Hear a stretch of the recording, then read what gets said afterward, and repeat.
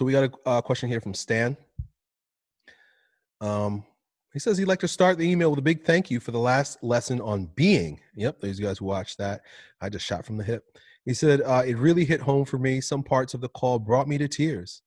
I just also like to start this email with some good news. Today, I finally made it to 90 days on no FAP hardcore mode after 2 years of trying to quit that toxic shit. Congratulations, Stan.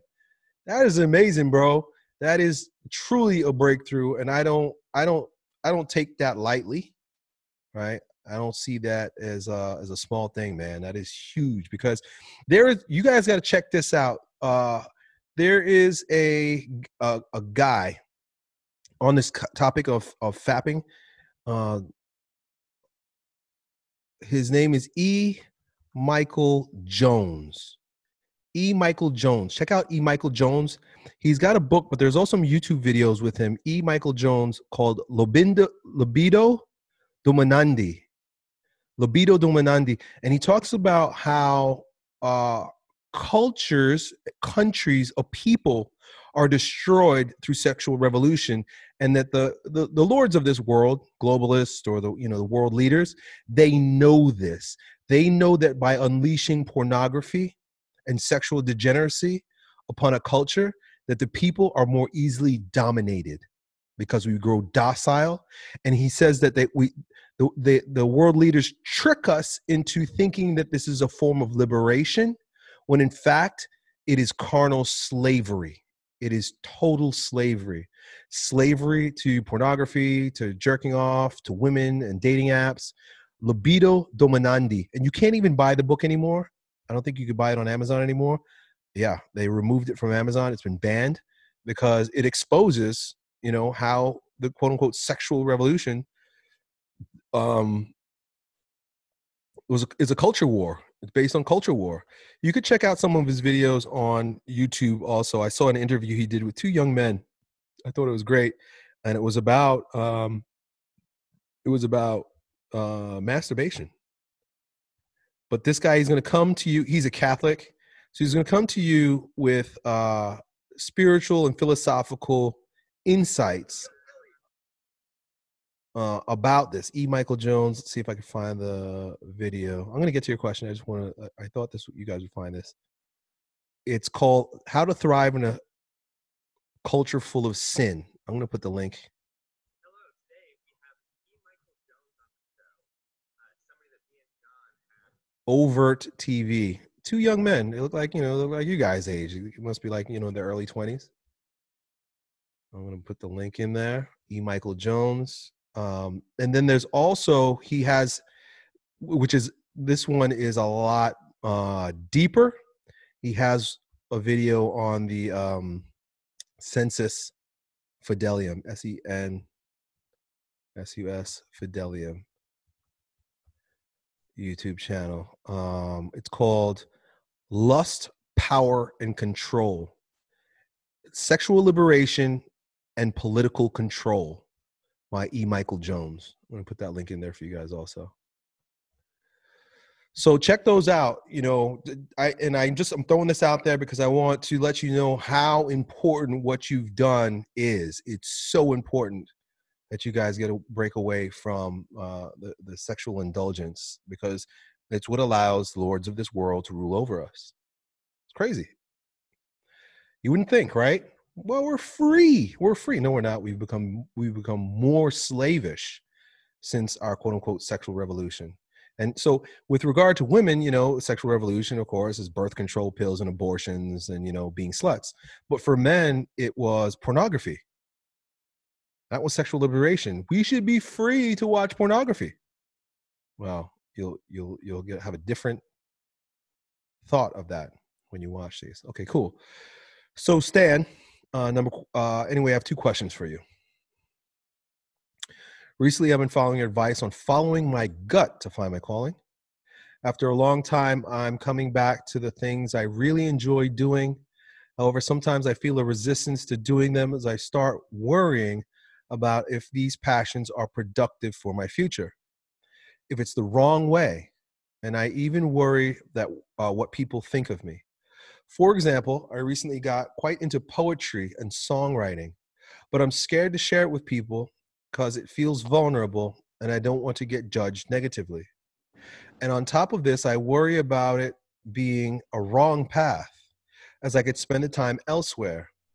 I have similar feelings about my sports. I'm into football, but I stopped training consistently because I know the chances of being pro are slim. How can I break these fears?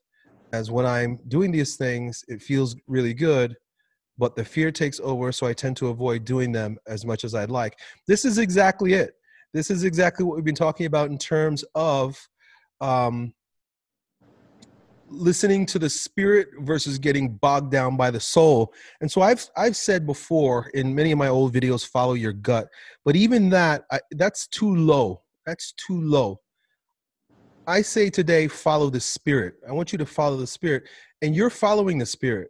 You're following the spirit by doing what's in front of you. And I like, for example, I wish I knew how to write poetry. I wish I could have a taste for poetry. But for me, that's not a reality. That's all ego. You know why I'm into poetry, or would like to have poetry? Because one of my mentors is into poetry, right? Ralph Waldo Emerson referred to himself as a poet. So I always thought like, man, maybe I should be a poet, but I can't. And even if I wanted to, if I tried to, it would be soulish. It would be from my ego. You, on the other hand, this comes easily to you. Here's another one. Here's another example from me, from my life. It comes easy for me to get big. I can build big muscles and lift heavy weight.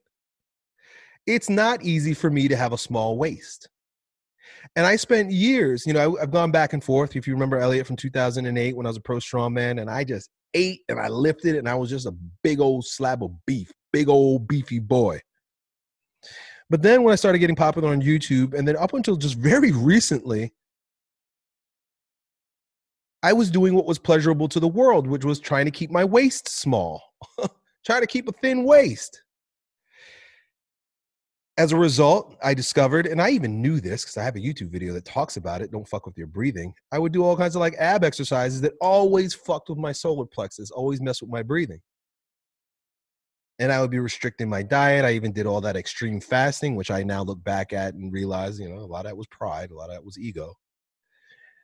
Because I wasn't doing what just came naturally to me, which is lift heavy and eat big. That's it. I was trying to do what other people thought was right, or what would gain what I thought would be more approval or better approval, a different kind of approval from other people. That's kind of what you're doing when you say, I write this poetry, but I'm scared to share it with people because I feel vulnerable and I don't want to get judged. Poetry, there's a great saying by Oscar Wilde. He says that art expresses nothing but itself, meaning whatever judgment anybody ever has about art is wrong. Any judgment you have about art is wrong because art is meant to express itself. It is what it is, right? So first of all, these people who are going to judge you negatively, they know nothing about poetry. They know nothing about it. Now, I'm not saying be a sloppy poet. If poetry is your thing, listen to this book called, it's on YouTube too, Lead the Field. I think it's Lead the Field by Earl Nightingale. And he says that if that's your thing, then let that be your thing. Buy books on poetry, learn the different ways to write poetry, learn the instrument, learn the music, and then forget all that shit and just play, right? Learn it, be good at it, be great at it. Go deep, go hard into it, especially if your needs are met, bro. Right? And it depends on what needs are met for you, what that means. But if you got all your needs met, you got a roof over your head, and maybe you got a job and you're doing what you have to do, and then you're doing all this poetry on the side, you're in the right place. You're doing the right thing, man. Now, what's happening is you're judging yourself. And it's not even about other people judging you. You're projecting that on them. That's not even fair. That's not even fair for other people. They don't even get a chance to partake in the beauty that you are creating because you're blocking the way. And that's more soulish stuff. That's more needing to be approved, needing approval from people. And it's not an easy thing to get over, but I just want to draw it to your attention that you're on the right path, but you're hiding yourself. Right. And look, don't expect everybody to love it. Don't expect everybody, don't put it out there with the desire for accolades and admiration, but just be transparent. Hey, this is me. This is what I do. This is what I'm about. Right. Someone's interested? Here, sure. If they're not interested, well, who cares? Right. Because you're just creating art. And what is art? The expression of itself. Same thing with football, bro. You know, what you're doing with this here, you say, I stopped football because I can't see it doing anything in the future, is you're being a fly boy. Remember that? Remember when I talked about being a fly boy? Fly boy is like, I'm gonna ignore what I'm doing right now, what I have right in front of me, because of what the future imagination what imagination I have about the future. Be where you are. Be right where you are. Don't force yourself, man. Remember I told you guys a few months back that, like, one of the things that a lot of guys, when they get into this program and they know about, the books that I refer to, and, I teach them about reading and stuff, they're like, oh man, but I don't feel like reading. What do I do? And I say, don't read then. Don't read. Because maybe it's not a season for reading. You gotta trust the season. And there's a season for football. There's a season for your artwork. And sometimes that season goes away and it comes back. Like, for example, when I was referring to the reading, I told the guy that asked me that question, I said, guess what? I haven't read a book in 2 months. I haven't read a book in 2 months. And I don't care. It doesn't matter because I'm not in the season for reading. But guess what? I knew, and you may know, that hunger will come back. And guess what? I have like 8 books. Yesterday, my wife came to the kitchen and she's like, your desk is a mess, because I stay in the kitchen, a little desk in the kitchen where I do most of my reading. She's like, what is going on over there? And I'm like, yeah, I have stacks and stacks of books. And I was like, I looked at it and I was like, wow, how did that happen? And I realized, wow, I've been voracious with my reading again. So I'm just following the season. I'm following the instinct, following spirit, right? I didn't search to make that happen. I was inspired to make that happen. And you're inspired to create art, and you're inspired to play football. Keep doing it. You're asking me how to break free from the fears. Well, you got to understand, fears are soulish. What do I mean by soulish? When I say soulish, or I'm talking about the soul, again, I'm talking about thoughts, will, intellect, will, and emotions. Those are the lower 3 bodies. Those are the lower bodies. That's the warrior, magician, and king. They're not your friends on their own. The warrior, magician, and the king are nothing but a distraction from the king. That's why the king sits high you ever notice? King sits high in his castle. He's got that silo looking thing, and the king sits up in there. He hangs out up there because he has to stay away from the warriors. Otherwise, he's going to get distracted. He's got to stay away from the magician. He's got to stay away from the lovers. He's got to stay away from the soulish stuff so that he can sit in spirit. Fear is soulish stuff because it's, when I talked about our feelings, a lot of times being disoriented due to trauma. You probably have some trauma from when you were a kid. We all do. And it doesn't necessarily have to be like a blunt trauma, like bang, like something happened, but just years and years and years of conditioning causes us not to trust ourselves, to be fearful of our calling, to be fearful of ourselves, and to have fear. You were not made with a spirit of fear. Fear is from the devil, from the Lord of this world, from our fallen nature. It's not of you. You can even demand it to leave. Get behind me, you spirit of fear, for you do not own me, and you are not of me, because my spirit is pure. One of the things about the demons too is if you ignore them, meaning don't engage with them, don't judge them, they go away because they get bored.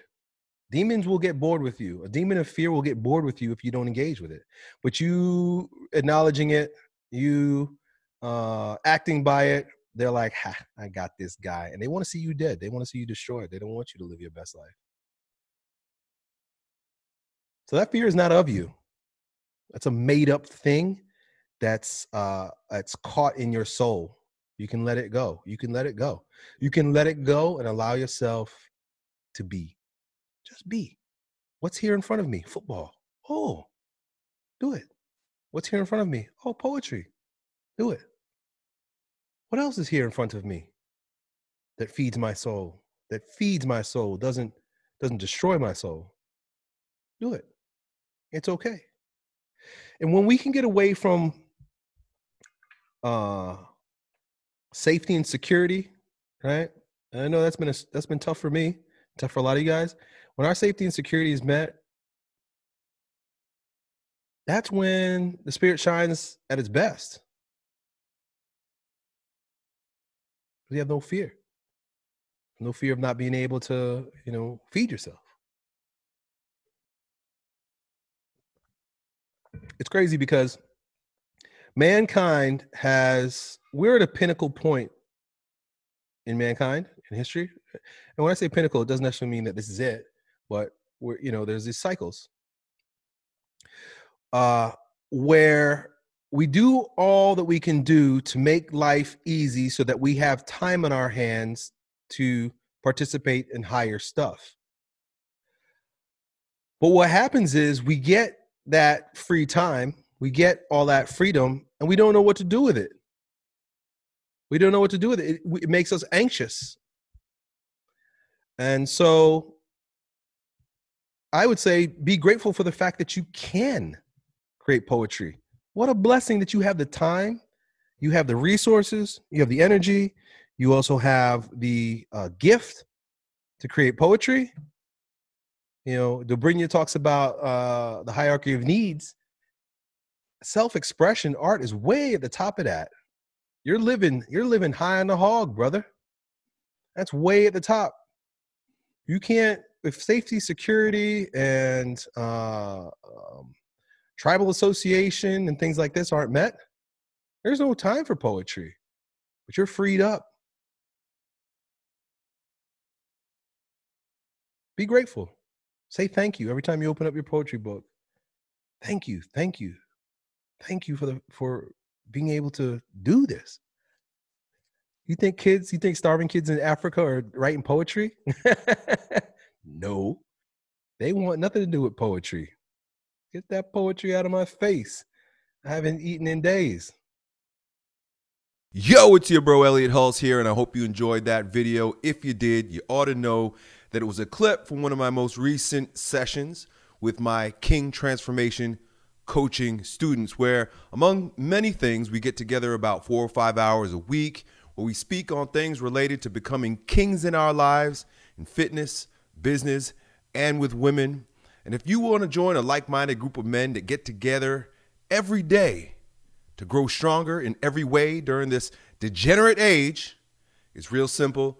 Just follow me on Instagram and then DM me the word King, K-I-N-G, and then me or one of my teammates will get back to you with the details to see if you qualify to join us. I really hope to see you, perhaps at our next live call. Done.